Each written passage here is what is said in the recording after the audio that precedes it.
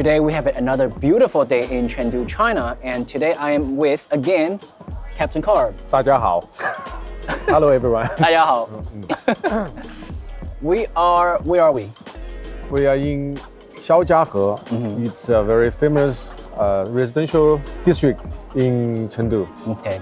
Xiao Jia He. Xiao Jia He. Xiao Jia He. Xiao Jia He. So this place called Xiao Jia He is deep in Chengdu, deep inside this residential area. Like you will not go here as a tourist, but this is a really nice place. There are a lot of people, restaurants, it just has this lively vibe.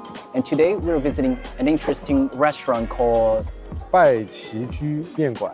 拜居奇味面. Oh, sorry. Okay. 拜居奇味面馆. Yeah, so this place is called 拜居奇味面馆, which is kind of a tongue twister.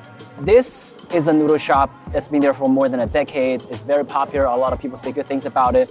And it's also on the list of Chengdu's 50 best noodle. Yeah. Right? So there is a list. Like, you know, there's worst 50 best bar, restaurants. Chengdu also has a list. It's called Chengdu's 50 best noodle.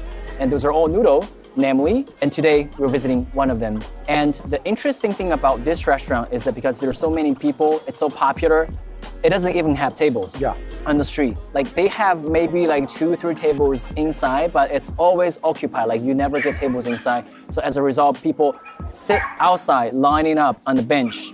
One bench for noodle, one bench for them. So like, it's very interesting. So it's called bench noodles. Nickname. Oh, bench noodle. Bench noodles. 板凳面, bench Yes, noodle. yeah. So today we are trying that. Yeah. So let's go. This is the first one, the classic Jiao vegan chili. Again, don't ask me why it's vegan when there's pork in it. This is a big bowl. They just sell this in one portion, so you can ask for more or less noodle. This is a little more than 2 liang, which is 100 gram. 白酱刀菜. I always order this in a restaurant because that's kind of like the control group that you want to see how good is the execution. Captain Carb has pretty much finished that already. Yeah. How do you feel about that? First, the noodle, it's a little soft. The sauce is good though, but more of the noodle. It's firm but soft. I've been to several of those noodle shops already, and each of them has a different character in terms of noodle. I have to say this noodle so far is kind of my least favorite because it's a little soft, right? Too soft. Yeah, because I'm really looking for not necessarily al dente, but I still want to have like the strength of it. Yeah. The sauce is pretty classic, a little bit lard, pork, a little bit chili oil, and a hint of soy sauce. It is spicy and sweet. A little bit sweet. Spicy and sweet. Yeah, and also the garlic flavor for this one, it's not too strong, which is good, because sometimes when it's too strong, you have the flavor like in your mouth 2 hours after it. You can't go on a date after eating this. But you can take your date together to eat this, so you won't infect each other. You can still kiss. Yeah, you know, because both of you have the strong smell. Yeah, each other change their bacterias and the garlics and Okay, second bowl, Hui Guo Rou, double cooked pork. They have the classic good old double cooked pork, but this time in this red broth. We had this a few times before already, but those are dry mix, just the double cooked pork. This one has the soup. As you can see, we have Chinese leek, some cabbage, and the noodle is a little thicker than the other varieties. 这个是豌豆丁儿. 豌豆丁儿. Yes. I don't know how to speak in English. This is pea shoots, basically like the shoots of the green peas. Yeah. And this is the essence of Chengdu noodle. Yes. Then we have this, and you just add this into noodles. It's usually blanched or stir-fried, but mostly blanched with noodle. And this is Chengdu people's favorite.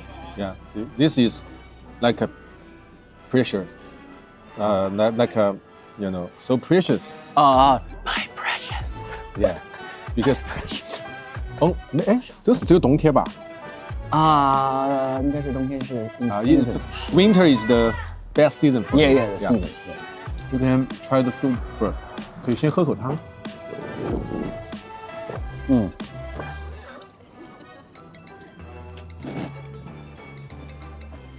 Well, to be honest, it's okay. Let me try this. Pork is good, but the noodle, again, it's a little soft.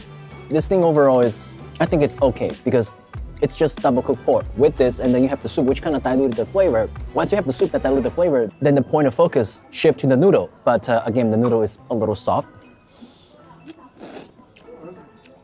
I think it's fresh pork because it's just fried. Some of the Hui Guo Rou noodle is Pre-cooked. Pre-cooked, yes. But this is cooked just now. Cooked. We call this cooked à la menu. It's a Latin term, à la menu, which means like you order the last minute. You want to show off your English, instead of like, oh, I want this to cook now, you say, give me this order à la menu. 那就是成都话，德国，我要这个德国小炒。对对。貔貅豌豆尖 fresh, a little crunchy. For whatever reason, this reminded me of cacio e pepe. Well, of course, it's completely different. Cacio e pepe is that you have basically pepper and cheese. This is su jiao, you have vegan chili. But I think the thickness of noodle is comparable. Some of the good Italian restaurants in New York City, they do their house-made pasta, and the thickness is comparable. But I have to say, in this context, the Italian one tastes so much better compared to this particular one. I'm pretty sure there is a better one in Chengdu. But what I'll say is that this noodle is better with sauce than the soup. 这个薯条是好吃起来。Yes, cacio e pepe, Sichuan version. Well, at least I still have a bowl of noodle soup. And also some pickled cabbage, 泡菜. I like the chili oil they add into this. Not a whole lot, but a bit smoky flavor. All right, we have just finished our meal at this tongue twister named Noodle restaurant, the Bench Noodle.